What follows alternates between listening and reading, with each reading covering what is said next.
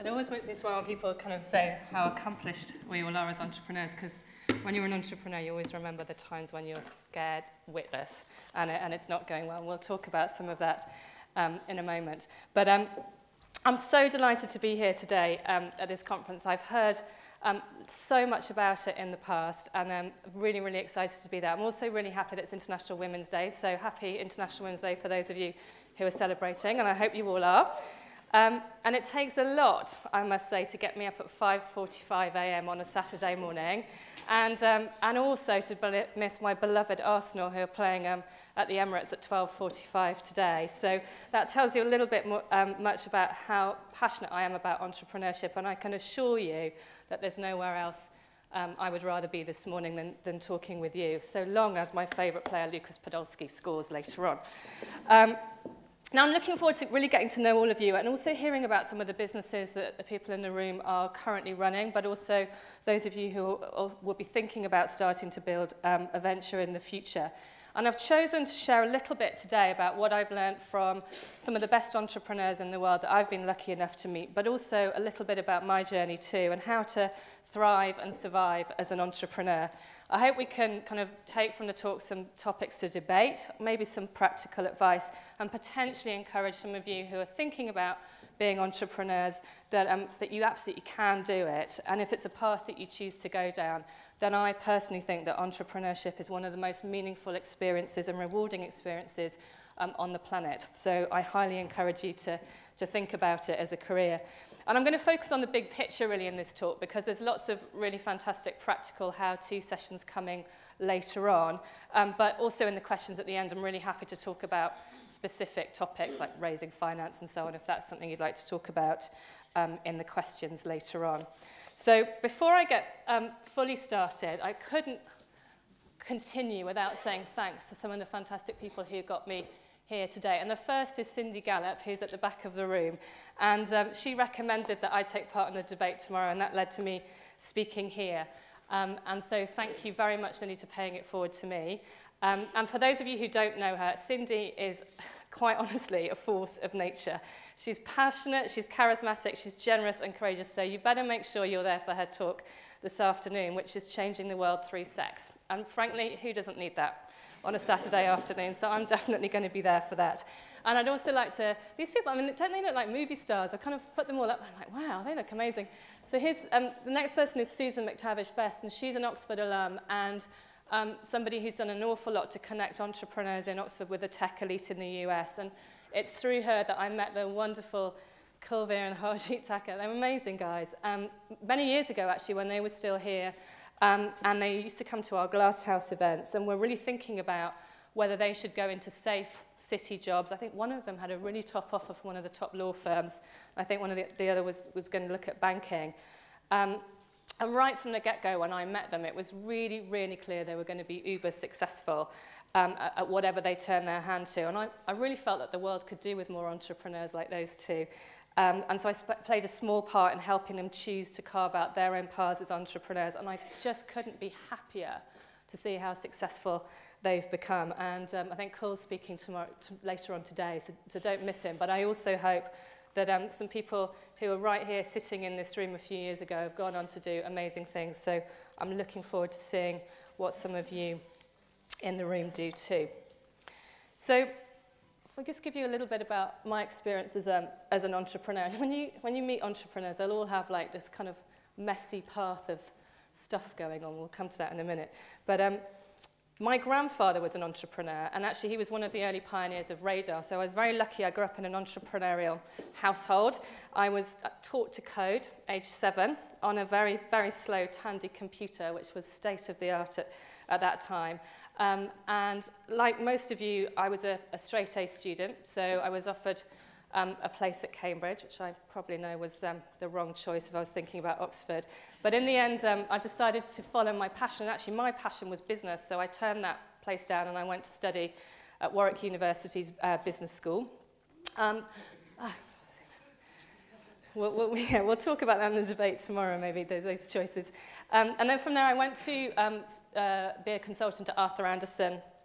I did that whole kind of fancy city thing. But when most of my colleagues were heading off to do their MBAs, I decided to take a different route. And I went to join the management team at Pret a Manger. And from there, I went on to co-found my first startup and the first .com boom, and that was Moonfruit. And we raised, I can't remember now, something like £8 million over the course of our life, and became top 20 website in Europe and so on and so on. And the business was sold last year to Yale, who've now become Hibu. And one of the reasons I think that I chose to take that different path quite early on in my career is some of the lessons that I learned from my father. So my father was a very successful corporate executive. We had a lovely lifestyle, nice cars, house. My sister and I were lucky enough to go to private school. And then towards the middle of his career, my father decided to change direction completely and follow his passion. And he became a garden designer with my mother. Now, my sister and I were slightly stuck-up little teenage girls, and we weren't too happy with that downgrading in our cars and our lifestyle. But 2 years later, I think we learnt our lesson, because 2 years later, my father died suddenly, and we were able to look back on those last 2 years of his life as probably some of the happiest and most fulfilled parts of his career.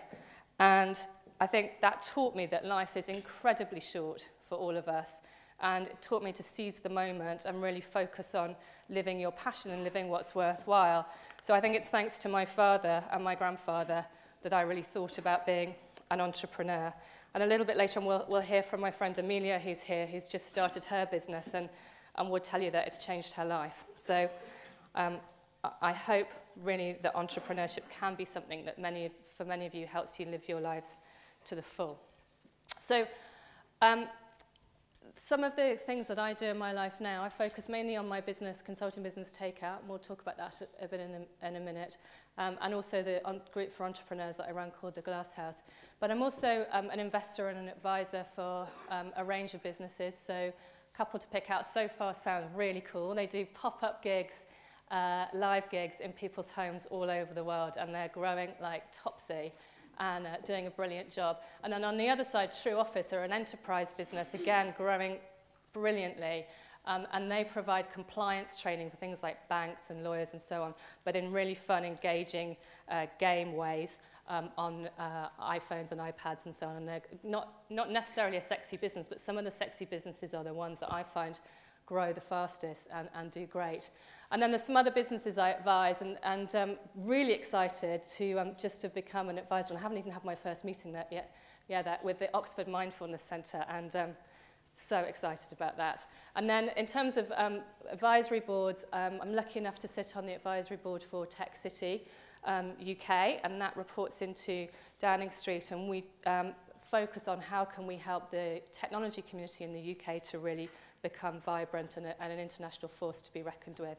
And then I sit on a range of other advisory boards, including one for a fabulous social business called Slanky, which only hires young people who've been unemployed and helps big brands understand how to engage with young people. So they're definitely one to watch out for.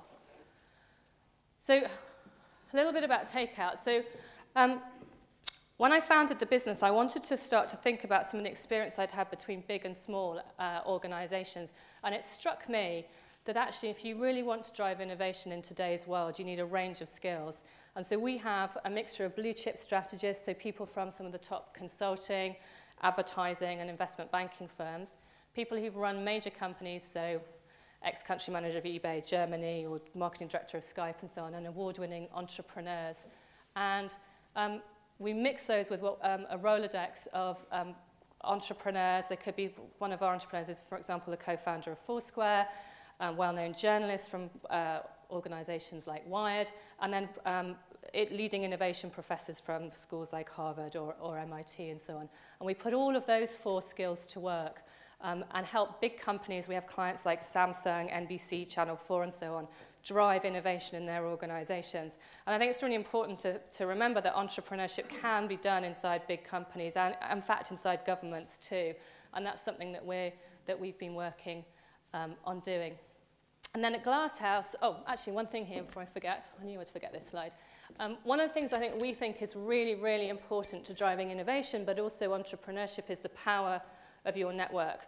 And so at Takeout, we run regular events where we just get our network together to debate, share ideas, and we also put a fair amount of time into helping our network, and in return our network obviously look after us. So this is a fun dinner that we did in my apartment in New York, and it just kind of always, whenever I see these fantastic faces around, you start to just feel a real energy from the other entrepreneurs in the room. And one of the big tips I would say when thinking about an entrepreneurial career is that you can't start to build your network early enough. And then Glasshouse is a group that I and some colleagues run to support entrepreneurs and support and inspire them, mainly in the tech industry. And we've run events in London, New York, San Francisco, and far beyond. Our speakers have included people like David Cart from Tumblr, Jonah Peretti from BuzzFeed, Daniel from Spotify, and so on. And I'm going to really draw on some of the stories that they've told at our events, as well as some of the lessons I've learned from the entrepreneurs that we work with at Takeout to kind of bring some of the stories to life now. Now, one of the first things I learned after leaving Anderson's to become an entrepreneur is the things that I traditionally relied on to do well, like being smart, working super hard, all of those kind of things just didn't cut it in an entrepreneurial world. I mean, you definitely need them, but actually what I realized that entrepreneurs need more than anything is courage. And I think this quote here from Master Otello, who runs the Google X Labs, really sums it up. To me, to be an entrepreneur, I think one of the most important things is to have this unstoppable optimism, but also be able to balance that with being completely paranoid about all the things that can and will go wrong on a daily basis. And as all entrepreneurs will tell you, the trick is often to keep things very simple and clear for your customers. So I've taken this to heart in the model I'm going to share today about entrepreneurship and the journey of being an entrepreneur. And it's very simple, as you can see from my 3 words on the screen. The way you think impacts the way you act. The way you act clearly determines the end result. And so I'm going to kind of take those 3 angles and look at how the process and the approach which you take to being an entrepreneur can really make all the difference. So if we start with the initial belief, the idea for your venture, the seed. And I think for me, the first thing first is it has to be something that you're really passionate about. Entrepreneurship is a brutal experience, and at times it stretches you to the core. So if you're going to dedicate a big part of your life to this, it had better be something that you're absolutely passionate about. And I think one of the great quote from Jeff Bezos from Amazon said, one of the huge mistakes that people make is that they try and force an interest on themselves. And I think the thing is you don't choose your passions choose you.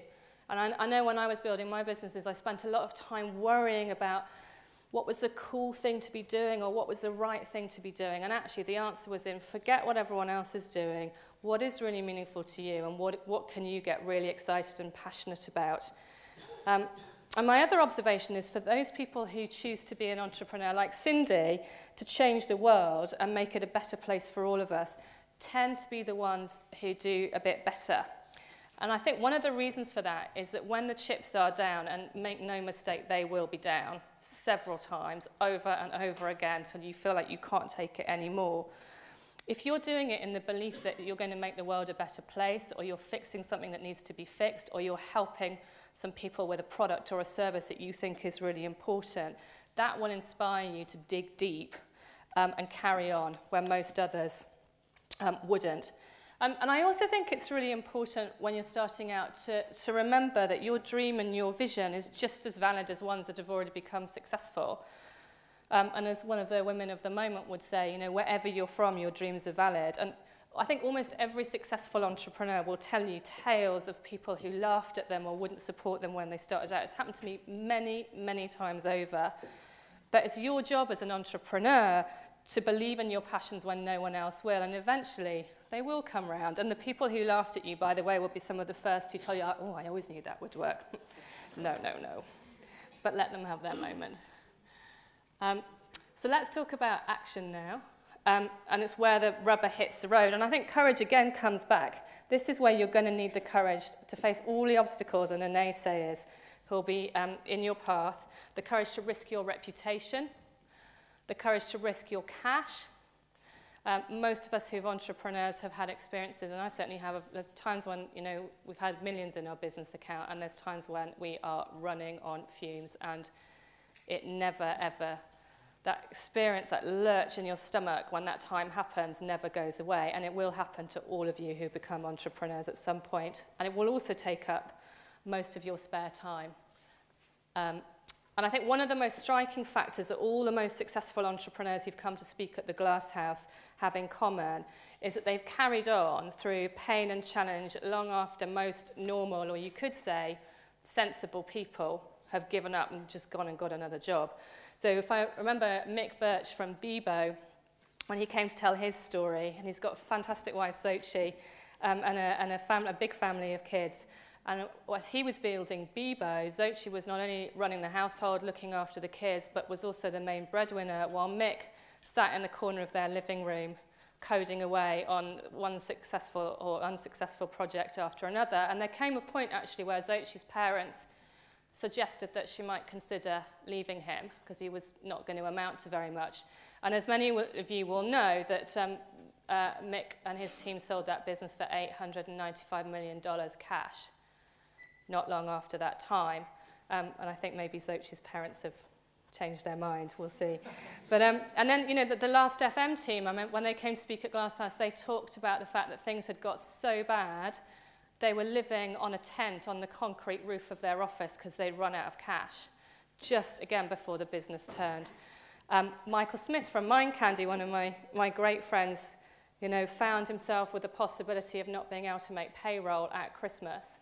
And tells a fantastic story of, you know, going to almost meet his last chance saloon of investors in a cab, the laptop with the presentation breaks, a global crisis breaks out in the financial world, so half the investors leave the meeting, and one guy took a chance on him and covered the payroll to Christmas, and from January they switched on the freemium part of their business, and the business has been profitable ever since.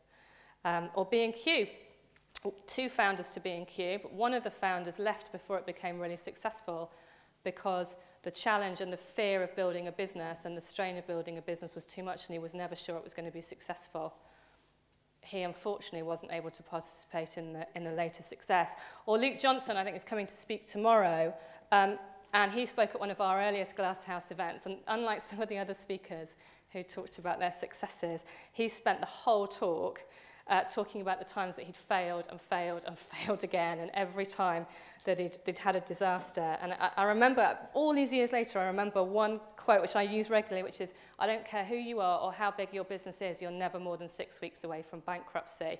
And it stayed with me. And he gave one of the most galvanizing talks I think we've ever had at the Glass House. So I think those examples show that if, as entrepreneurs, if we're to thrive and survive and find a way to keep positive and keep our vision, we have to be able to keep that focus and that positivity when in almost kind of extraordinary circumstances. And I think building those skills is crucially important. It's actually about managing your mind.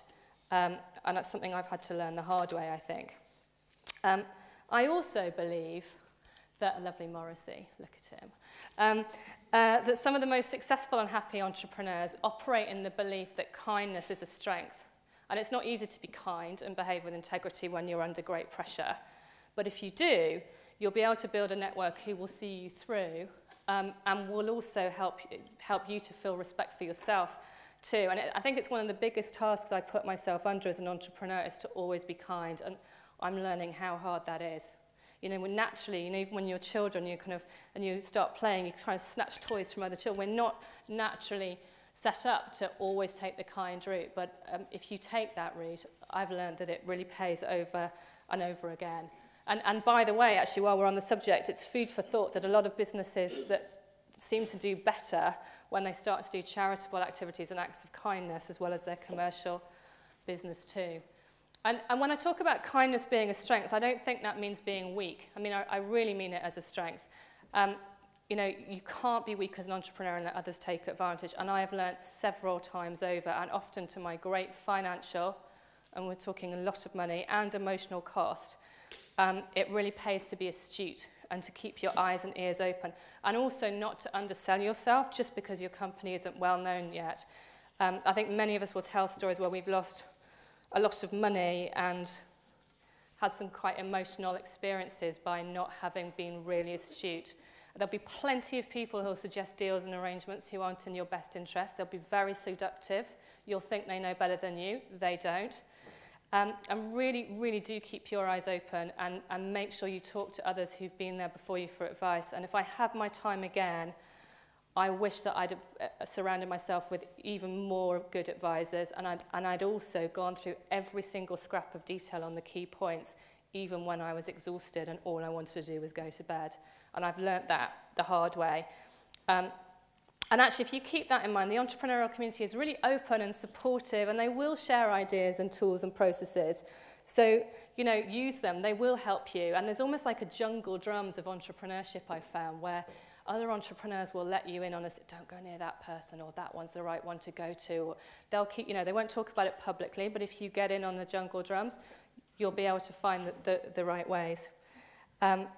And I think, make no mistake, this kind of building phase of entrepreneurship is mentally and physically exhausting. If you've seen Cindy with her hashtag startup stress, you'll have been able to document some of the experiences that many of us go through. And I've found for myself, to get through it, you really have to take that mental strength and that physical strength and take time to build that in order to be able to get through it. So, you know, I do things like I meditate every day, I go running regularly, I keep time to do things that I absolutely love, that when I'm doing them I can't think about business. So in my case, that's Arsenal, or horse riding. I've got a very naughty horse who tries to chuck me off. So I have to kind of really focus when I'm with him, and it means that I do forget about business. And I think if there's one thing that I'd known before I was an entrepreneur, it was how to build my emotional and physical strength so that I could keep centered and I could keep positive and I could have that courage to keep pushing through. And I really wish I'd started that journey earlier. And then let's just talk about the end result. And I think it's always worth understanding what are you aiming to build a venture for, or what are all of us aiming to build our venture for. So is it to be rich? Is it to change the world? Is it to secure a future for our family? Is it to fix something that's broken in our society or our economy? Or is it to make loads of money and then give it away to help others? And through all my time meeting successful and happy entrepreneurs, I've never met a successful and happy one who said they wanted to become an entrepreneur to get rich. And then when I'm an angel investor now and I meet a team and I ask them why they want to build the business, if they say to get rich, I'm out. Not interested. I think the ones that really succeed are the ones who are really focused on doing it for a purpose. And I guess that makes sense, because by the thing that's going to define all of us and when we're building something is the thing we're building. That's what will end up defining our life. And I think if you end up being rich but unfulfilled, or rich or ashamed of the way you behaved on that journey, then all the struggle will be in vain. And I have met some of those people who have become extraordinarily wealthy, but in a way that perhaps didn't give them fulfillment.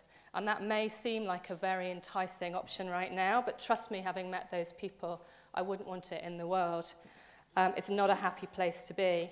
So I think it's our responsibility as entrepreneurs to build a really great legacy, but more importantly, one that makes us happy. And I think, I love Warren Buffett, he makes some hilarious quotes, but this one I think is really important. You know, it takes 20 years to build your business, but the way that you behave, and you know, you could lose that and your reputation in 5 minutes. So I can't emphasize this point enough.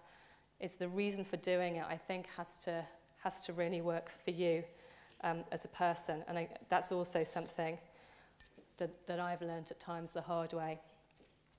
So now to close, I want to talk a little bit about a fantastic woman. As it's Women's Day, I wanted to pay forward Cindy's kindness in recommending me to Oxford Inspires and pay it forward to a fantastic woman entrepreneur, Amelia, who I've been lucky enough to meet this year, and she's here with me. And she's amazing. And she's a two-time Primetime Emmy-nominated producer and director. She's an Australian of Sri Lankan, Dutch, Portuguese descent, so amazing, glamorous mix. And she's worked for leading content producers like Fremantle Media, Discovery, History Channel, and Oprah Winfrey. But this year, she took the plunge from a traditional career working for others and very glamorous lifestyle. You'll see her here, gorgeous, with her red lipstick and beautiful outfits. But this year she took the plunge, and she would say, in fact she did on the train up to me, starting my own business has changed my life. So in 12 months, she's building a fantastic international business that really focuses on the view that marketing and media can be a force for good. And the business is thriving. But a side benefit of getting to live her life fully, I think, is that it took her on a journey of meeting the man of her dreams. And she's just about to swap the glamour to go and live with him. And he's the head of peacekeeping for the UN mission. So she's swapping her glamorous life, and she's going to be living in a container with the man of her dreams in South Sudan in not very long now, a few weeks. And she will tell you that the experience she's had from building her business in the last year has quite frankly changed her life in ways that she never thought were possible. And I thought, therefore, it would be really nice to have somebody who is a brand new entrepreneur as well as me, who's been a bit more long in the tooth at it. So she's here with me now, and she'll also answer questions as I will too.